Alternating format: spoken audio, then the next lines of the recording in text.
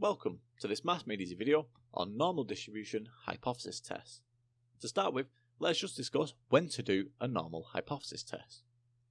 Now there's two types of hypothesis tests that you need to know about: binomial distribution hypothesis tests and normal distribution hypothesis tests. In binomial hypothesis tests, you are testing the probability parameter p. However, in normal hypothesis tests, you are testing the mean parameter mu. Okay, so for a normal hypothesis test, we test the mean parameter mu. Okay, so that's the Greek letter mu. And this gives us a key difference that we can use to determine what test to do and when. Now, since normal hypothesis tests test a mean parameter, we should look out for words such as mean, average, and overall. Okay, so overall. These are big clues that you should use a normal hypothesis test. The situation and context should also help you. If you would model it with a normal distribution, then you will want to use a normal hypothesis test. So that gives everything we need there for when to do a normal hypothesis test. Let's move on now to take a look at how to do a normal hypothesis test. So we define this with several steps. So let's start with step 1 here. The first thing we do is define the parameter in the context of the question. For a normal hypothesis test, the parameter is mu, which is always the mean of something. So step 1 here is we define the parameter in the context of the question. So define the parameter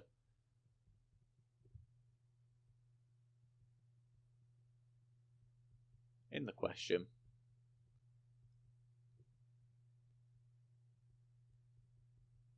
in context. Okay. So that gives us our first step there for how to do a normal hypothesis test. Step 2 here, as this is a hypothesis test, we want to define our hypotheses. So we write down our null hypothesis, H0. That's our null hypothesis, and we also write down the alternate hypothesis. So that's going to be H1. Okay, so that's our second step there, to write down H0 and H1. For step 3 now, we define the test statistic, x, in the context of the question. So we define the test statistic. Okay, and we define the test statistic x here in context of the question. Okay, so in the context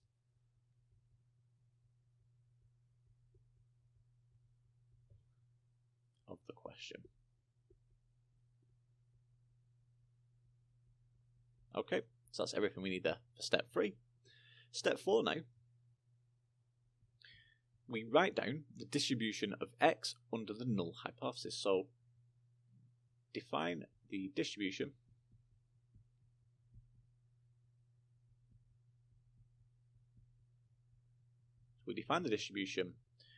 of x here, our test statistic x, under the null hypothesis, so under H0.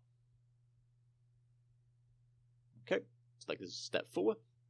For step 5 here, we just simply state the significance level. Even though you would be likely given this in the question, we wouldn't want to risk not stating this, as we could potentially lose the mark. So for step 5, we state the significance level.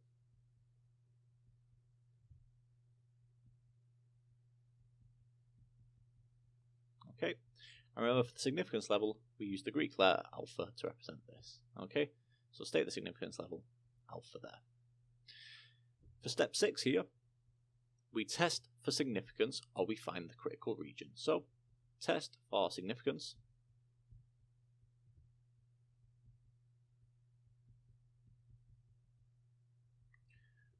or we can find critical region. So or we find the critical region.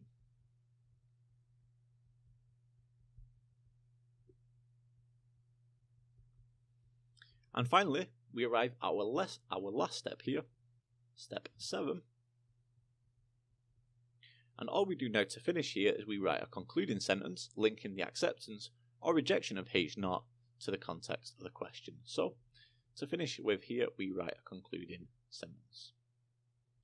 So we'll write a concluding sentence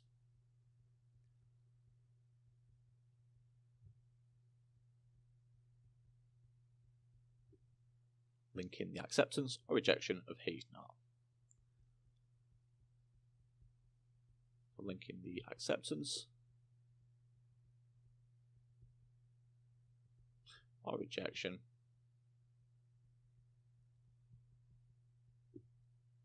of H0, our null hypothesis, to the context of the question. Okay, so that gives us everything we need there for how to do a normal hypothesis test. And finally, let's take a look now at handling multiple observations.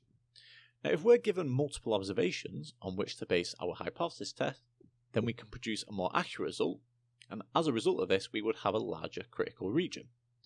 Now, if we have a normally distributed variable, let's say x, and this is again a normally distributed variable, so we can define this as normal distribution with mean mu and variance sigma squared. Well, the average of n observations of x has the distribution x bar, which again is a normal distribution with mean mu, and this time this is sigma squared divided by n. Okay. Now this means that if we are given multiple observations, we can do the hypothesis test with the average of the observations rather than a single observation. And of course this is much better than using a single observation because it has a larger critical region. So that gives us everything we need there for handling multiple observations, and that concludes this Maths Made Easy video on normal distribution hypothesis tests.